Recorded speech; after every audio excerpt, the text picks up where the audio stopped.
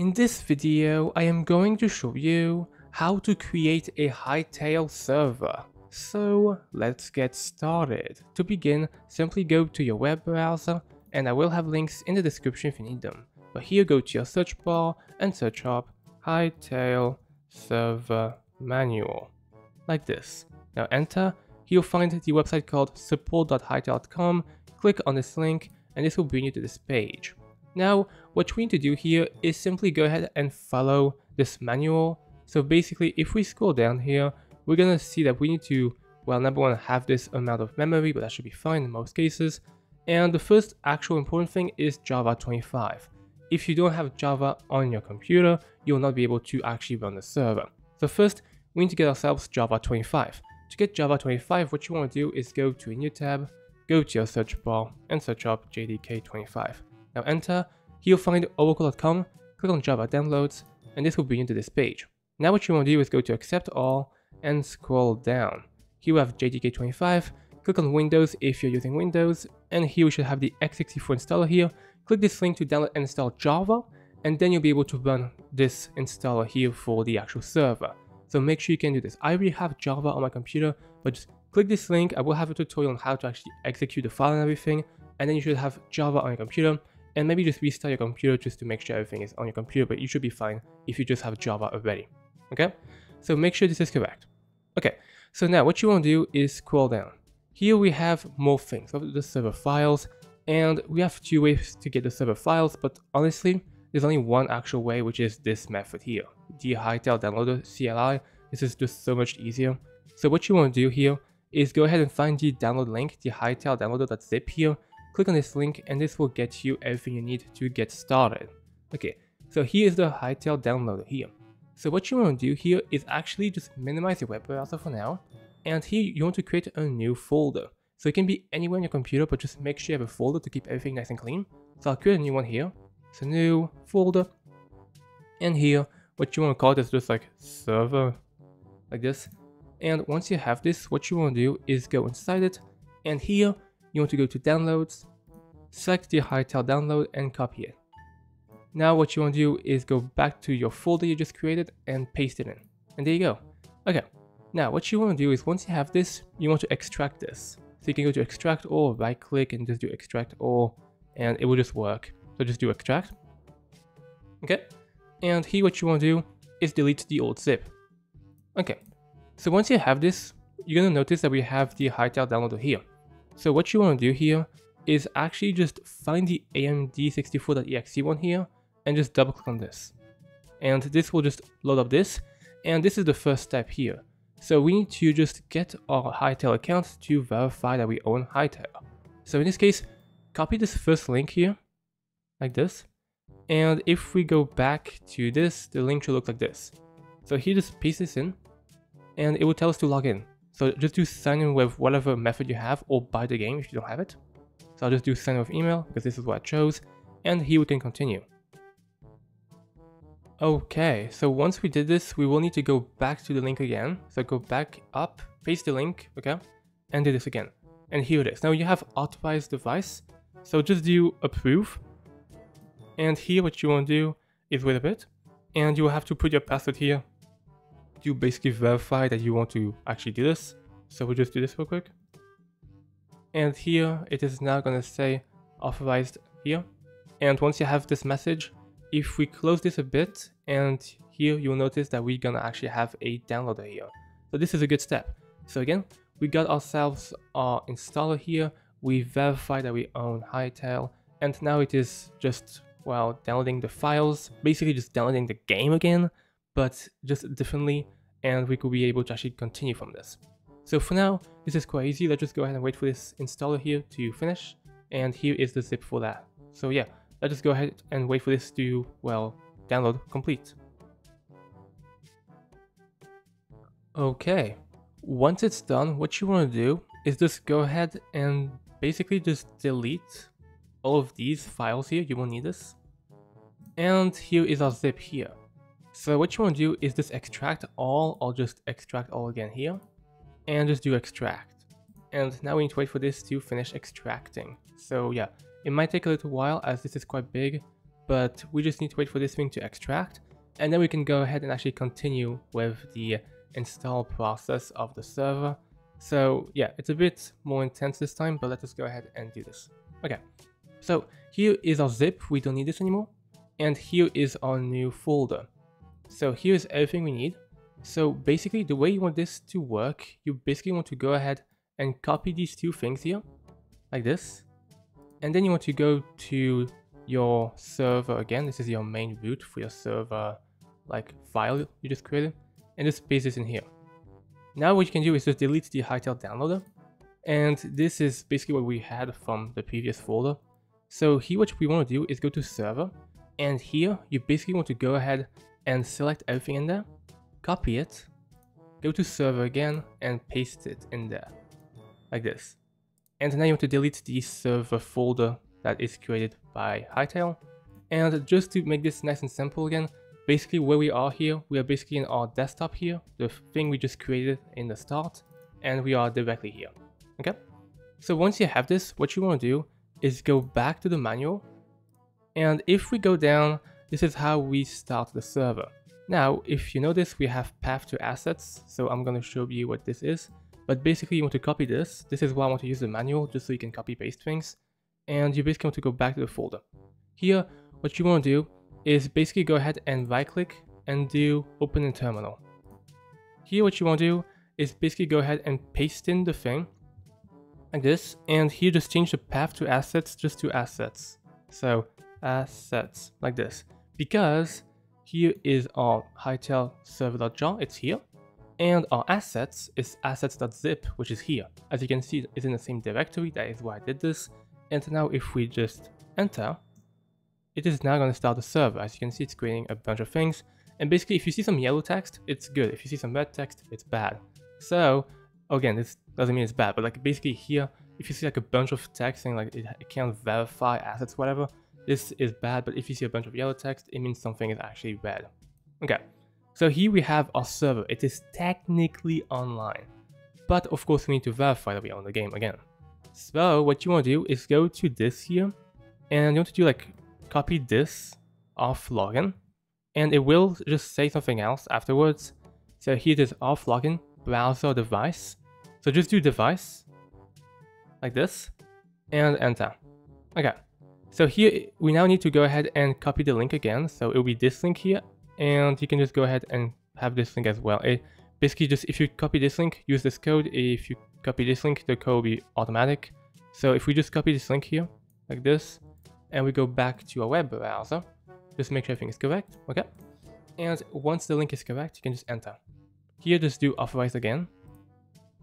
And here, it is gonna probably like say everything is good. And here, the server will be asking us if we want to keep this in memory for just more security, or we can do encrypted just so we keep this later. So in this case, what you want to do is copy the off persistence, and just you can basically just decide what you want. But in this case, I would do encrypted, because in most cases, if you want to have a server of friends or whatever, you probably don't want to go ahead and have to keep doing this authentication thing. So basically just do enter once you have this. And here it is. Now what you want to do is do stop like this, and this will save the server like this, okay? Now you can close the actual PowerShell in this case. And here is thing which actually shows that we have the game now. Okay, so what you want to do here is make a new file. So make a new file called text document here, and what you want to call it is basically just run. So you make a new text document calling run, so that's its name, it's run.txt. If you can't see the file extensions here, just go to view and show and do file name extensions, okay? But basically, here is our text document, and here what you want to do is basically go back to the manual, copy this code again, so copy this, and here you basically want to go ahead and just change it to assets again. And of course, if you have your assets in a different folder, you can make this, but just make sure, just for simplicity, just copy what I did here, everything in the same path. We'll just make it so much easier. And once you have this, what you can do is just save this, okay? So now this is saved. Here what you can do is just do its name, its actual name is meant to be bat, like this, run.bat. That is how you run most Java applications like this. And basically now what's happened is that we have our Hytale server, and instead of running this, we'll run this. And like this, we can actually just go ahead and keep running this normally like this. Now it is gonna run everything, and we won't need to actually go ahead and do the command line all the time. As you can see, our server is booted without us doing anything because we did have our encrypted thing here. So now we're not done because we need to go ahead and just make sure everything works. Now, this is nothing big. Basically, here you can change your port if you want, although this is a default port, so it's probably good to keep it. And here's the Windows Defender firewall. This is a big one here. Again, you just make sure to copy this code and just basically go either to like a terminal window or PowerShell. So you will need to run this as like admin. So just do like, I don't know, PowerShell. It doesn't really matter, but just make sure it is as admin. And yes. And here just paste in this and just do enter. And you have to wait, and there you go. Just make sure this is like correct and like everything is like okay and everything, because you will need to go ahead and have the port and everything. So yeah, that is the start here. This is our port. So now we can just go ahead and close this. And here is our server. So first of all, we need to see if we can join a server, because I will be doing port forwarding after this. So to get started, we want to go to our server here, and we want to go ahead and just simply play on the server. So here's Hytale, and if you want to test out your server on your computer, what you want to do is the following. So basically you will want to go to servers, and here you want to go to add server, and just basically call it localhost like this. And for the name, just call it anything you want. Add server, and this is our server here. So if we basically double click it, we're now connecting to the server. As you can see, this is our server. It's doing a bunch of weird things. And here we should be in the server in no time. So that is the first thing we want to do, is just go ahead and do this. So there's a bunch of red text, but it's fine. Just things that's timing out. Should be fine. So let's go ahead and wait for this to actually finish. Okay. And yeah, so afterwards we'll just go ahead and do our local IP. So we'll just go ahead and like actually connect this by local IP directly. But basically, here is Hytale. As you can see, we are able to join it. So here is our server. Basically, anyone on the same device can join it for now. So that is not super useful. So let's just go ahead and see if everyone on our network can join our server. So here, just quit this. And let's just go ahead and join this in another way. So here, let's just go to our Wi-Fi. And what we want to do is basically just scroll down a bit. Here we have our gateway, which we'll mess around with later. And here we have a Wi-Fi. This can also be like the same thing with Ethernet if you want. But basically just copy this IPv4 address. And this is anyone on the same network for now. So if we basically go back to Hytale, which just seems to have closed, we'll just go ahead and open this up in a new server. So this is our old server. We'll just delete this. And to make a new server, we'll just do our IP address for our computer, and we'll just call it name again. Okay. And as you can see, we are also able to join our server. As you can see, it's also way quicker now because, well, we joined it before, so that is pretty cool. So yeah, that is how we basically get this to work on our main network. But of course, you probably want your friends to join your server. So to get people to join a server, what you want to do is go to this gateway here. Basically copy this, and here you basically want to go ahead and go to your web browser and paste this in. Okay, so this is your router. So you will need two things here. Know what your router gateway is, and know your router password. You probably know it, or maybe it's like behind your router. It should say like password or just key or something. Just find this, and you'll be able to just go inside your router. Here, you want to go ahead and go to advanced. You basically want to have some form of password to know that, well, the router knows it's an actual administrator, and it will allow you to access the ports. If your router allows you to change ports without password, there's an issue. But in this case, most cases you should have a password that is required. So let's go ahead and fill up this information. Okay, so what you want to do is once you're in your actual router, you will want to find a port forwarding or NAT forwarding or just port like tag somewhere. Just try to find it. It might be completely different for you, but it should be something with ports. And what you want to do here is just go to create new rule, and yeah, we'll have something that looks like this. So basically what you want to do is just call it something like Hytale. Here for the protocol, what's important is if we go to the manual and we go ahead and like see we have Hytale uses like protocol over like UDP, not TCP. So what this means that if we go here, we have these two options. Just have UDP here. Here for the ports, well, if you did not change your port, it will just be this one here. So just copy this and just go to this like that. Yeah. So just get all the ports in there, get UDP, your name, and for your IP address, well, it is this one here, the one we know that works. That's why I made you join this before, because like this you know that you can join this on all networks while connected to your main computer, or like basically if you have a computer on the same network, it can join it. That's the idea. So basically just go ahead and paste this in like this, and you should have something that looks like this, okay? And this will be different probably for you, but it should look like this. Now just do create and just do save. Okay, so here it is now basically online. Just don't mind the Chromecast, it's called this for some reason.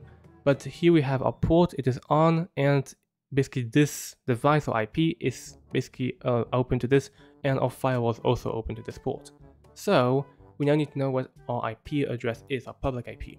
So to do this, just go ahead and go to a website, just any website honestly, just what's my IP, you know, the classic, just enter, and here you'll find some websites, just go on the first one, doesn't really matter, and just find whatever it finds of you. This is our IP address here, it will be different for you, and what you want to do is basically go to Hytale again, because now we need to see, okay, well, our server is online, so if you are able to join using this IP address, anyone in the whole entire world is also able to join us. So if we go to servers, I'll delete this one just for simplicity, add server or IP address, this is the public one, and I'll just do name like this again. Now if we do add server and we join it, and we look here, look at this, awesome. So now we are able to join using the external IP. So indeed, we are now port forwarding. So yeah, that is absolutely awesome. And just for a small experiment, if we go ahead and just go to our router here, and we turn this off, like this, now it is off, and we try joining again, it should not allow us to join. Depending on how your router actually like cache this information, it should not just allow you to join. So if we try this again, well, it's the same one here. But as you can see, it is not talking to us anymore because it is trying to connect to an IP, which is off. So yeah, this is a good example if you want to make sure it works and on and off and stuff. And you can't join, here it is, it's failed because now we, well, are off. We turn this thing on again, and we just wait, there you go. And again, depending on how fast your router can cache this information, like this one is quite fast honestly, but you'll be able to quickly be able to tell if your server is actually accessible or not. So yeah, that is how we basically make a Hytale server from scratch and how to port forward it so anyone in the whole entire world can play with you. So yeah, if you like this video, make sure to like and subscribe, and see you for the next one. Bye!